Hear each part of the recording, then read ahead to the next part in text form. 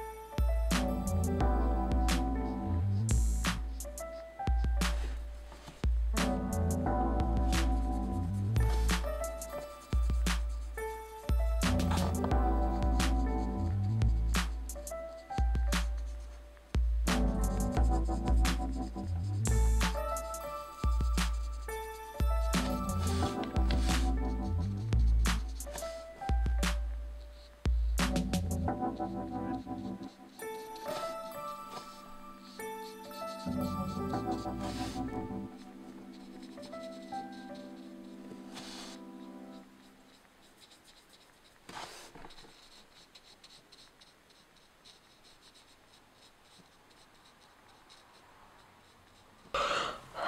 should make a series with him, but I don't know what his name should be.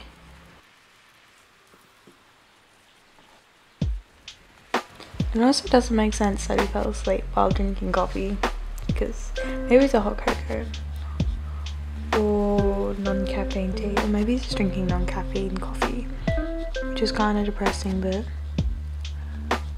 sure. And he's also got a spit bubble, which I don't know.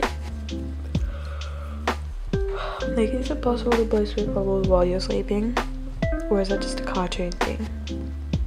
Because I know you can blow spit bubbles on demand, but what about like when you're sleeping? Anyway, back to the drawing. Now I'm doing colouring in the posters. So there was one poster with like the sun. I was gonna write something on it, but I didn't know what to write. Aesthetic mushroom posters that you see around on Pinterest, and like you'll see it in a couple of shops every now and then. There's actually a couple of shops in town that have mushroom posters. And the other one is a cat and coffee poster with a picture of a cat and a coffee, or the silhouette of a cat and a coffee. You know, I only recently this year worked out how to say silhouette, because I would always read it in books and I would read "seal out," and then one time I said it, my dad was like, "What are you talking about?" And then I realised it's how I say it.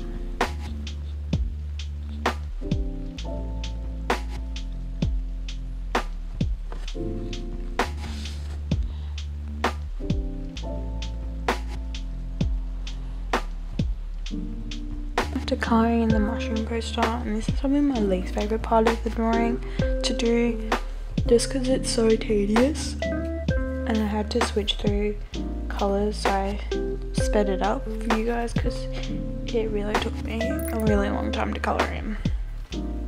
But other than that, this piece is really fun to colour. And with like picking out the colours that I was using, this is what I do with most pictures. I just first colour in the bits that I know what colour I want it to be, like the couch and the wood and the coffee and the lamp and the sun poster, and then everything else I just do in what would look good with the colours that are already there. I also already know that I want the rug to be blue because I really want a blue Persian rug myself, but they're really hard to find.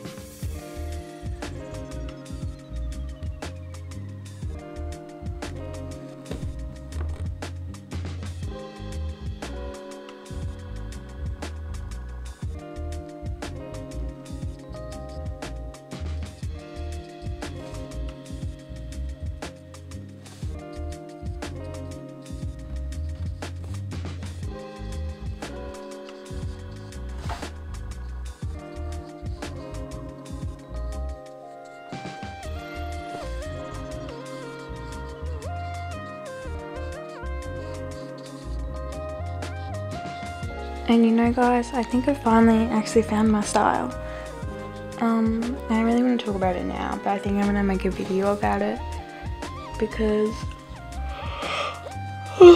sorry, because I always see videos floating around saying how to find your art style, how I found my art style, and I'd always watch them because I was like, what do you mean art style? Like I never really understood that you kind of have a style and you don't really have a choice of what style you are best at drawing, if you know what I mean. Anyway, I'll like make a proper video about it and I'll like explain it. And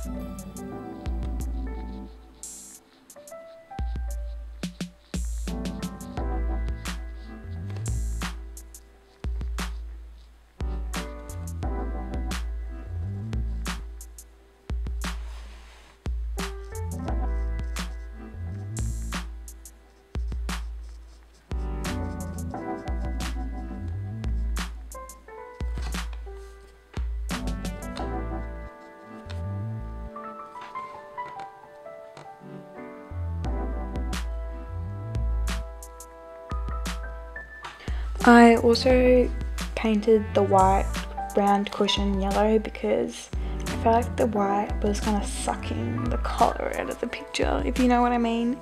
It just didn't look as good. And then I'm finally onto the walls, which I painted a light blue.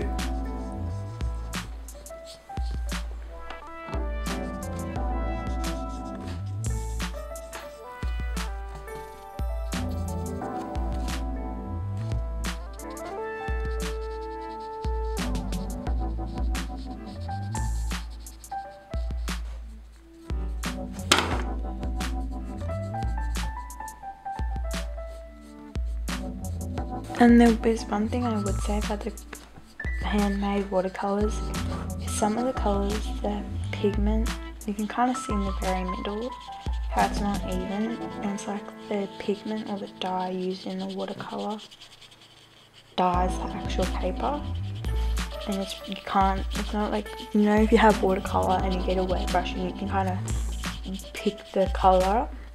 Can't really do that with some of it. It's like it's stuck to the paper, so I had to like get a heap of water to like wash it away, which didn't really work, so then I just got a different blue and went over it. So I think I fixed it. And then I'm just doing over fairy lights. And you can also see how I did on the edges. I got grey, and that's just to give it more definition, and I don't know, it just looks better. I don't know all the right words. Depth. And then I'm cutting it out.